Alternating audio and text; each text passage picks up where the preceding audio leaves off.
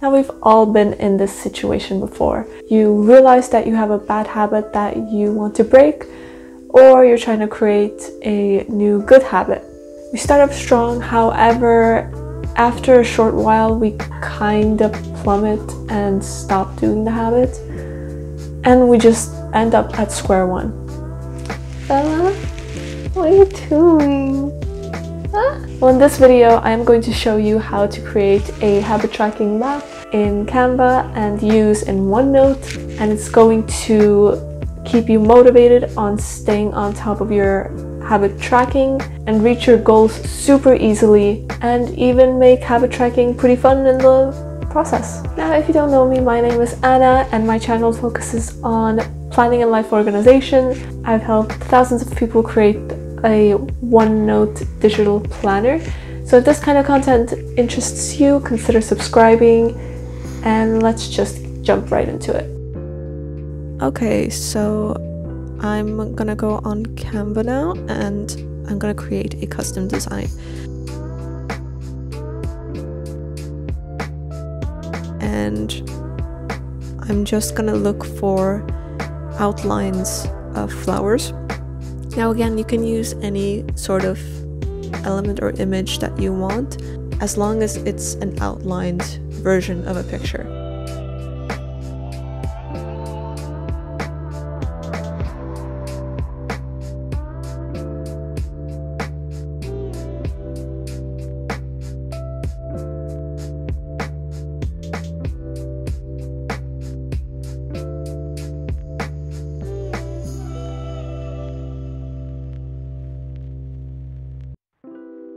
Then I'm writing a habit tracking map on the bottom and saving it.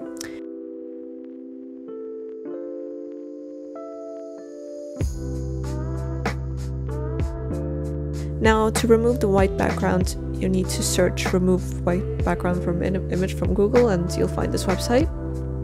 You add it to the website and then it'll just remove the background for you.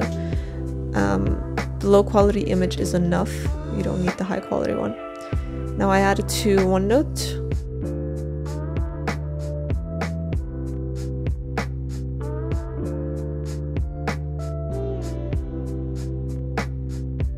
Now, for each plant, I'm just gonna add them as notes because we want to count how many areas there are that we can color in, and each area that we can color in is counted as one day.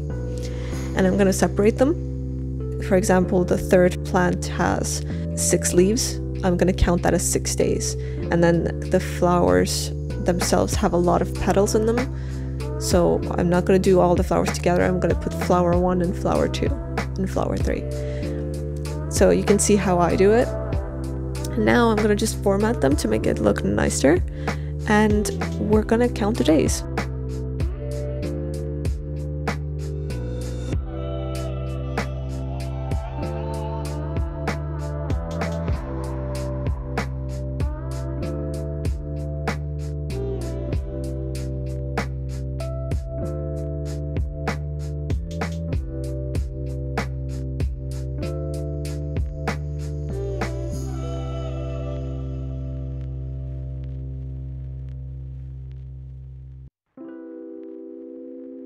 Then we're gonna move on to figuring out what kind of rewards we will put for each section. So how I get my rewards is to get the ball rolling. I usually start from Google to get some inspiration, but what I also do is in the middle of the day I might have an idea and I immediately write it in. So when I do these habit tracking maps, I can use those as ideas. So if I'm doing something in my life that I really enjoy, I make a note of that and I write it down.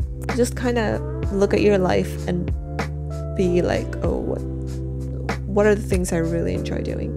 And they can be different things. They can be small things and big things. We need both of them. We need small rewards and big rewards. Now I'm also counting the days for each plant and I'm gonna write it down as well. So whichever plant, you don't have to do this, this is just my personal preference, but whatever plant has the least amount of days goes first. Or you can do flower from the very left, start from that, and go to the flower from the very right. I just feel like if you start from the plant that has the least amount of days, it'll be easier to accomplish, which it's like levels in a game. The lower levels, like level 1, is a lot easier than level 4, you know what I mean? So I kind of see it as that. And then I'm gonna add the habit that I'm going to be tracking for this habit tracker. I picked journaling. Now, what kind of habits should you pick?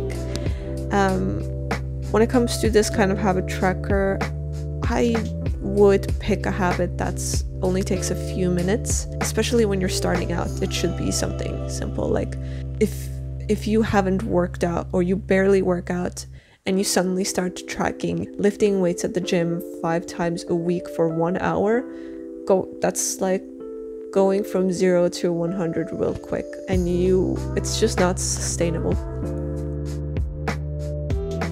I got my reward ideas, so I'm gonna add them right here.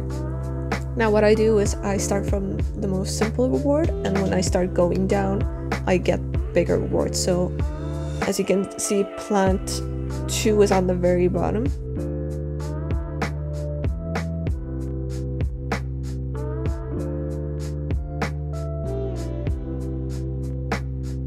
I'm also gonna put numbers for each flower because I want to be able to tell apart which is flower number 1 and flower number 2 without thinking about it.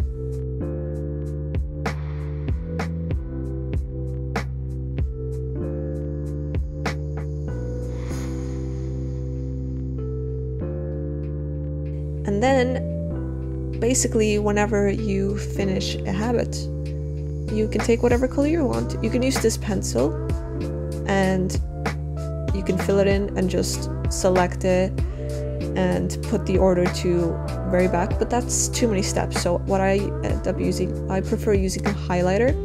As you can see, it's not going over the black because it's kind of transparent, so I prefer that. I like to use different colors, but you can use the same color as well if you want, whatever you prefer.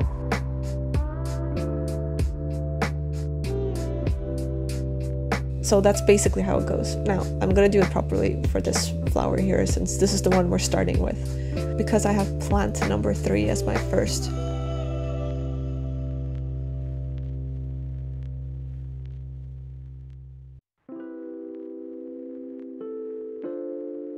See, I colored the first plant. That means I got a reward and I crossed it off.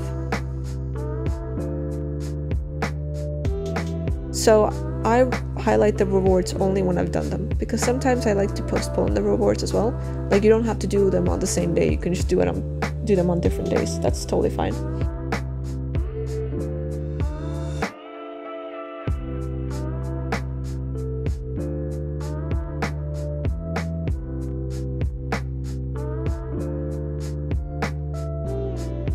And the leaves are their own section. So we have 6 leaves, which represents 6 days in a row.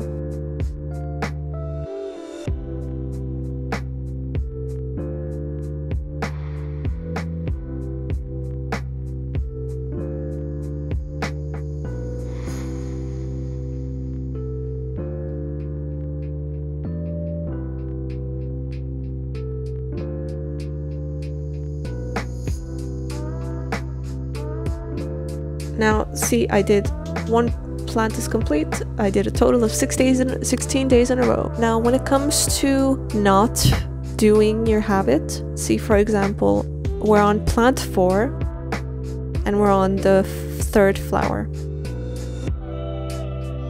I skipped a day. That means I have to erase everything and go back to square 1 of plant 4. If it's a bigger habit, probably I would just erase everything from plant 4. If it's a smaller habit, like a quick 10-minute workout, then I'll probably erase everything. And if this video helped you in any way, consider subscribing, comment, like, or share, and I will see you next time. Ciao!